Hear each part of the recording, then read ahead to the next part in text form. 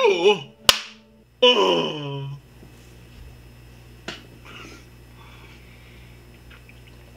Oh, that is so hot. So today is day number 56. Holy fucking shit. 4 days away from 2 months of sobriety. Now they say that it takes between 6 to 9 months for your brain chemistry to go back to normal, and that I can completely agree with. Not that I was ever actually normal to begin with. Just saying.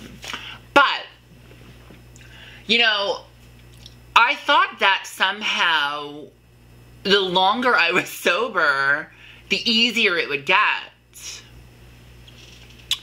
Well, lovelies, let me tell you something. That is not how it works. At all. I'm breaking out like a teenage girl. I don't understand. And that is obviously my skin detoxing. So here's what happens for me. Listen, you have to remember something. When I talk about stuff and I talk about, well, this is what happens, I am in no way saying that this is a broad generalization. What I am talking about is my own experience. So for me, this is what's happened. What happened was the first week I was fine, the second week I was fine, and it felt like now I've sort of hit a plateau. It's kind of like losing weight. Like you hit this plateau and you don't seem to be progressing further unless you continue to work at it. And so, oh, that was a really good analogy. Not just a pretty face or a coffee drinker. And so what's happened for me is that I've reached a plateau of I'm sober. I'm enjoying my sobriety. I seem very focused in my life, which I don't think I've ever felt focused like this before. I'm focused on change. I'm focused on better. I'm focusing,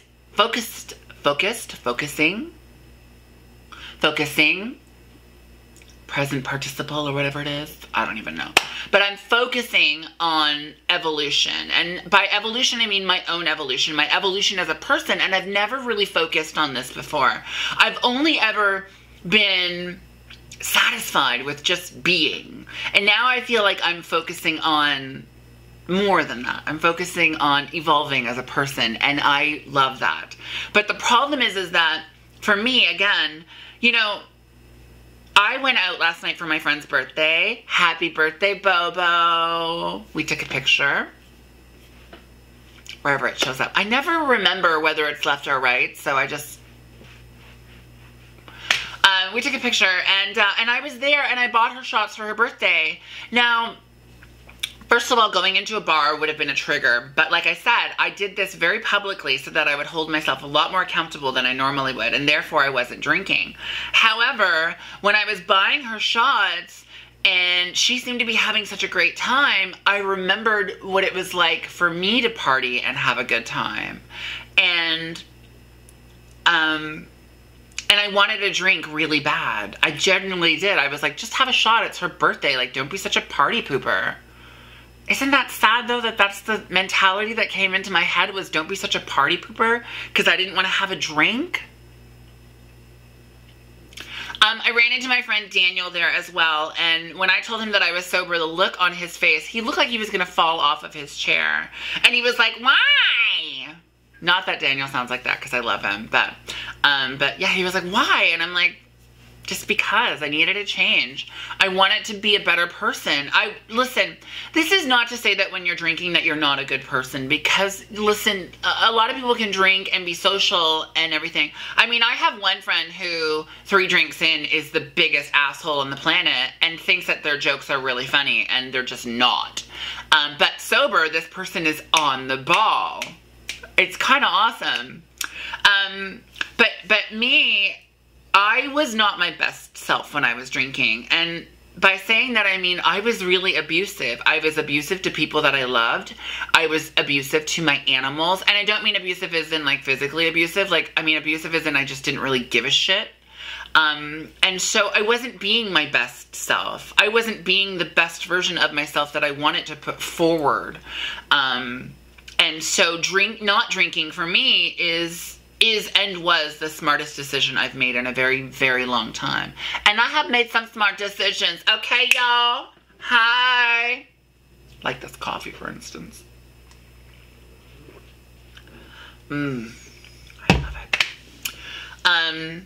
Oh, so we're clear, I don't get anything from Starbucks, just so we're clear. I happen to like the Starbucks cups. This cup is like 3 years old that they did like 2 or 3 years ago. And I bought like 4 of them, and this is the only one that has survived. And so I use it a lot because I genuinely love this design on this cup.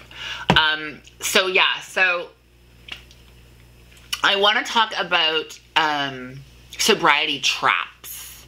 It's a trap! Oh!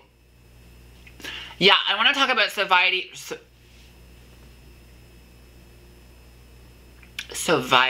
That's kind of like a close cousin to sobriety, just a bit further down the road. Yeah.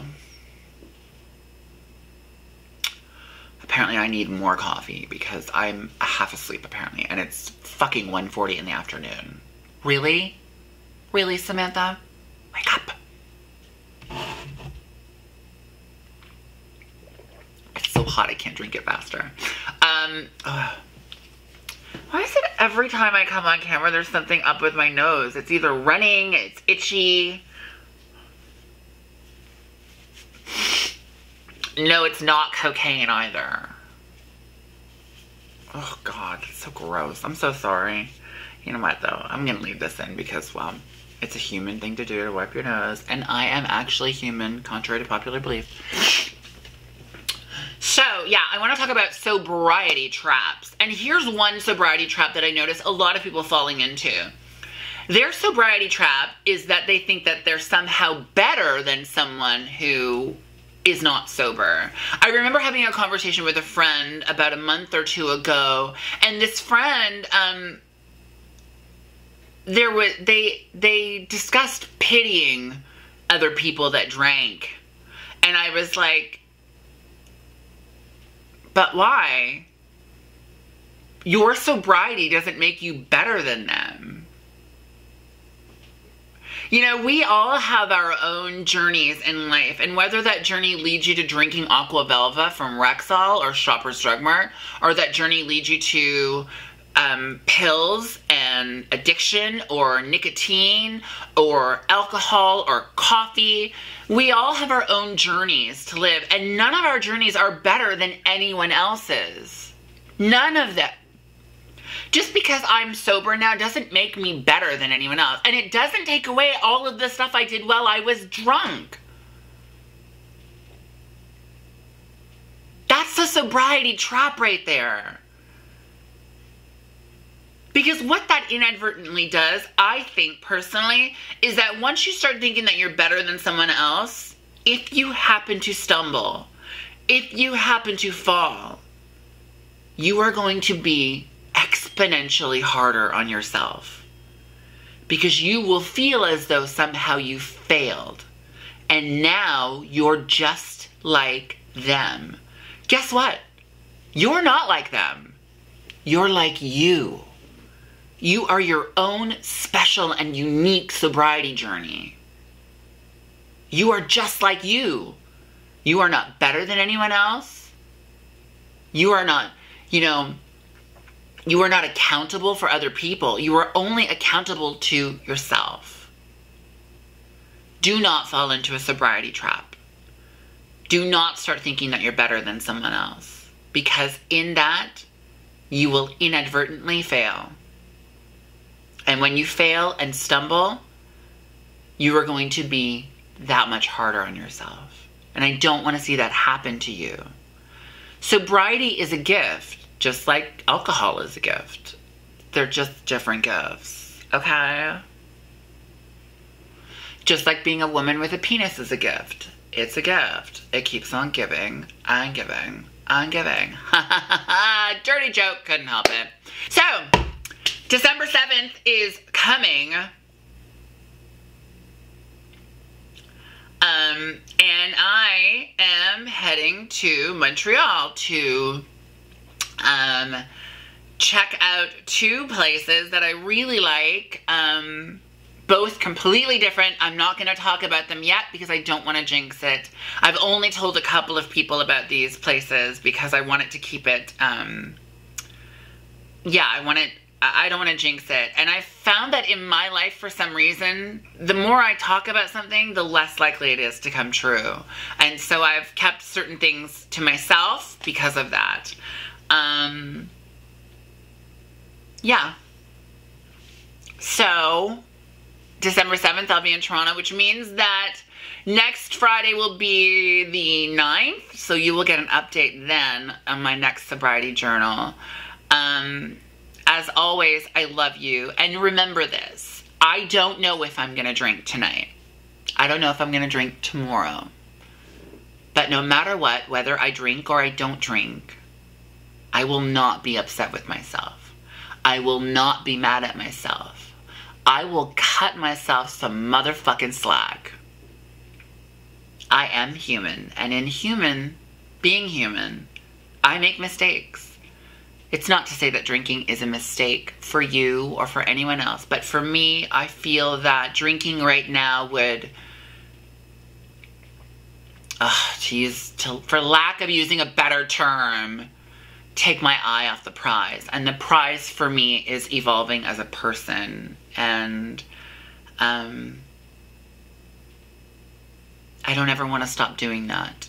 And so my sobriety, I feel, is very much connected to my continuing to dream and continuing to push myself. So yeah, I thank you as always for allowing me into your home for as long as you do, or into your office, or onto your go bus ride home or your train ride home. It means so much to me because, like I always say, the most valuable commodity that we have is our time, because it is the only thing that we cannot get back. And so it means so much to me that you watch my videos and that you share them. If you know someone who's struggling, look into resources in your area. If you have any questions with regards to finding resources in your area, message me and I will do my absolute best to put it out to all of my lovelies all over the world and find a place for you to go to. Thank you. Thank you so much for allowing me to do what I love and for allowing me to create a conversation about something that I think needs to be talked about. As always, don't forget to comment down below. Don't forget to share this with your friends, family, colleagues. And if you haven't already, don't forget to hit the subscribe button. I love you all so very much, and I will catch you on the flip side. Bye.